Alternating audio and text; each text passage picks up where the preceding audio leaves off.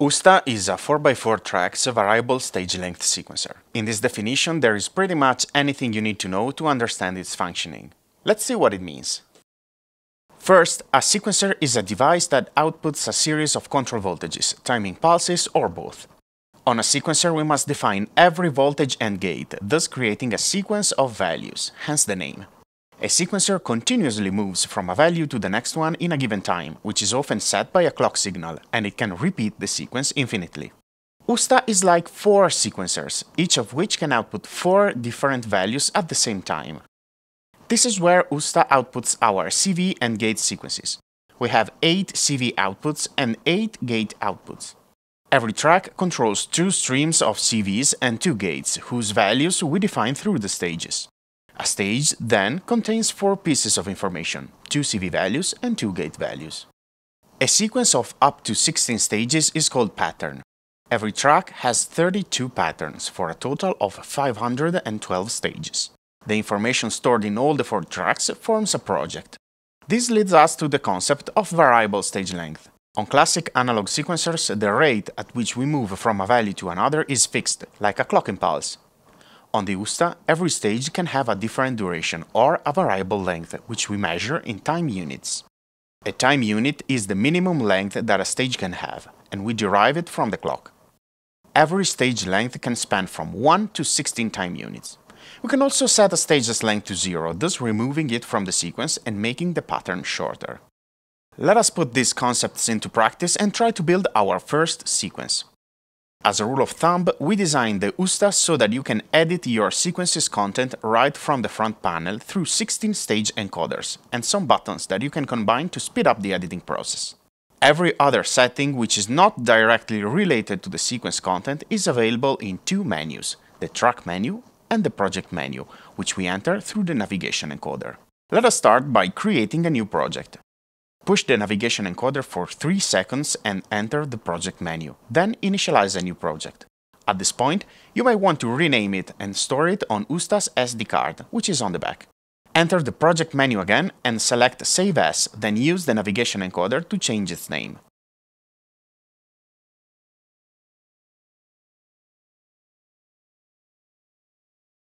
If you accidentally enter a wrong letter, push the navigation encoder again to cancel it. Once you are done, press play to save. First, let's make sure that this pencil LED is red. This means that we are editing the stage content. It is a destructive editing process that can change how actually our sequence should sound. Let's select the track that we want to edit by pushing this button if it is not already selected.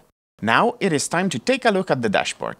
This is a brief recap of the most relevant details on what is going on. Let's focus on the first 3 rows for now. As of the current firmware, the first row shows the project name, the root node, and the scale we are using for quantization. More on quantization in the next videos. The second row shows if the clock is internal or external and its rate. Then we see the clock-to-unit ratio. In this case, it is 1:1, meaning that the shortest possible stage that we can have is equal to a clock pulse interval. By default, the clock is set to 120 BPM for all the tracks. If we push play, we can see a playhead moving exactly at 120 BPM, like a metronome. If we need faster notes, like 16 notes, but still within 120 BPM, we need to work on this very parameter, and we will do that in a minute. We can push other track buttons and see that all the tracks are in sync. Push again the play button to pause the sequence and the reset one to bring all the tracks to the beginning. There are also more advanced play and reset functions, but we will see them in later videos. Let's continue our dashboard overview. This is the swing percentage, and this is the total pattern length expressed in time units. By default, it is 16, since we have 16 stages of 1 time unit each. The third row shows the pattern information. We have the pattern we are seeing, the pattern that is currently playing, and the pattern loop duration. This information is essential because with USTA we can edit a pattern that is not currently playing. Right now, everything is set to pattern 1. Before writing the sequence, we need to make a couple of choices. Which is our composition tempo? Is the clock internal or external? And which is the shortest stage duration?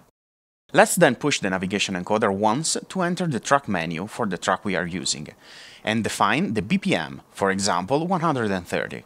With firmware 155, we also introduced decimal values for the clock, but we don't need them right now. Then we need to define the ratio. If we leave it to 1:1, the shortest note that we can have is a quarter note. If we plan to go down to 16 notes, for example, we must set the ratio to 1:4, so that every clock impulse can contain 4 notes. If we go back to the dashboard, we can see that the numbers have updated. If we play our sequence, it will be faster. But now, let's select another track. It's no longer in sync. It is still left to 120 BPM and 1:1 time ratio. The reason is that with USTA, we can have all the tracks running at different ratio or even BPM. It is really like having 4 separate sequencers. Still, it is always possible to apply any track menu setting to all the tracks. It is time to introduce the Set All button.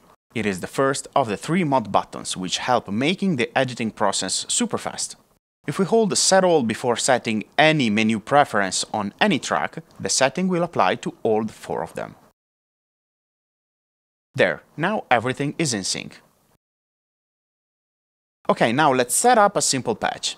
CVA of track 1 controls brainsaw's pitch, gate A fires an envelope that controls its amplitude. We are using the final output because we may need some timbral variety later on. There are 3 ways to edit the stage values: when USTA is paused, when it is running, or in composition mode.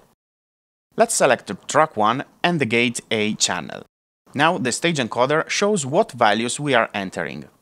Rotate them clockwise to change the notes. We can see the new values both on the dashboard and on the stage arc. One LED is a semitone.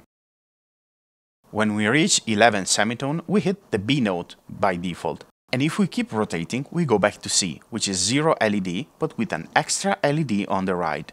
This means that we are an octave higher. Keep rotating until you find the note you like. If you want to set all the stages to a higher value, hit the Set All button we just used while rotating an encoder.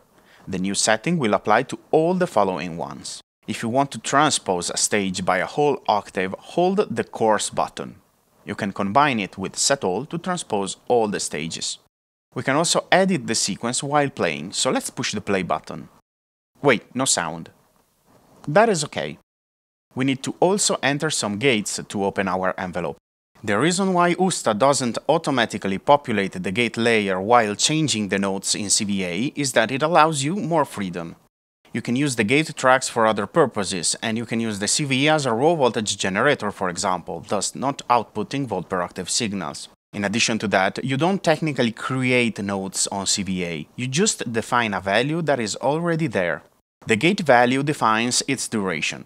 When it is set to 0, the gate will be low for all the stage length. When it is set to 16, it will tie to the next one.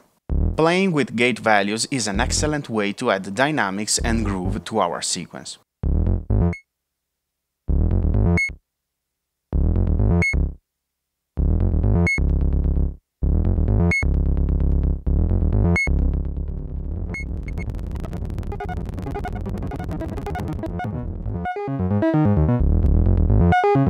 And here's our sequence. Now we can appreciate what happens when we change the stage's length. You can hear that the gate length increases accordingly because it is proportional to the stage length. You can always keep an eye on the length number on the dashboard, which will show if our pattern has an odd length. While changing a stage's length, you can hold the Coarse button to compensate the change towards the following stage and thus keep the overall pattern duration steady.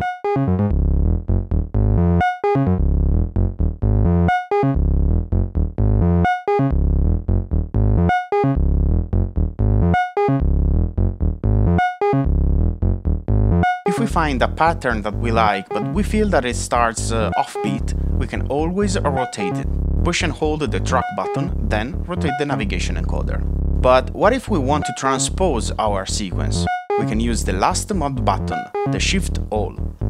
It works just like the Set All, so we can transpose all the stages after the current one, up and down by the same interval.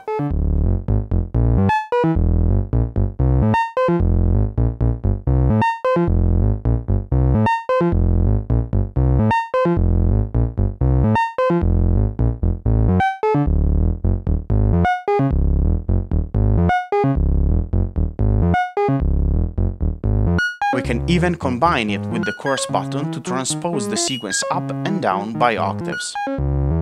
The third way to edit the content of our stages is through composition mode. Let's make sure that the track is stopped and that we are in edit mode. Let's then double-click the track button to enter the composition mode. Now USTA sends a gate high signal to all the tracks and plays the currently selected stage. We can select the stage by rotating the navigation encoder. It can be helpful to carefully define the content of our stages and make sure that we don't hit the wrong notes. When in composition mode, any information about scale and root is suspended, since USTA's quantization is non-destructive, but we will get into that in another video. While we are here, we can define every CV or gate value. Of course, we cannot hear how the gates will sound like until we play the sequence, since in composition mode the gate is always high, but we can experience the CV change in real time. At this point, we may want to add some dynamics to our sequence, for example, by changing the timbre of some notes. This is why we use the final output. For this purpose, we can use the CVB. By default, it outputs raw voltages or unquantized. We can change this setting via track menu. Let's then patch it to Brainsaw's wave folder CV input. In this way, we can assign a different timbre to every stage. By default, the voltage increments are 50 mV. We can hold the coarse button to jump by 0.5 volt increments, or hold ESC beforehand and access the fine-tune function. In this way, we can define our voltage down to the millivolt.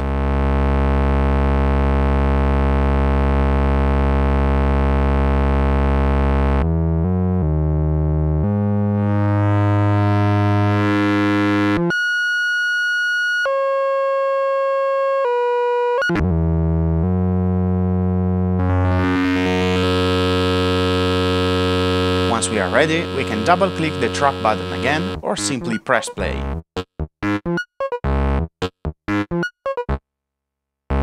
Remember that by default USTA is paused.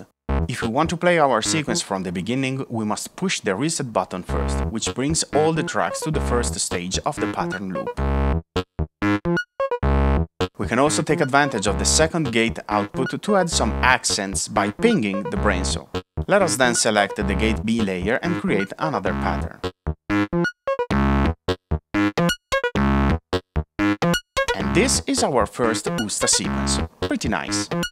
There is a lot more to uncover, like working with multiple tracks, randomizing our sequence, and improvising with our pattern loop structure.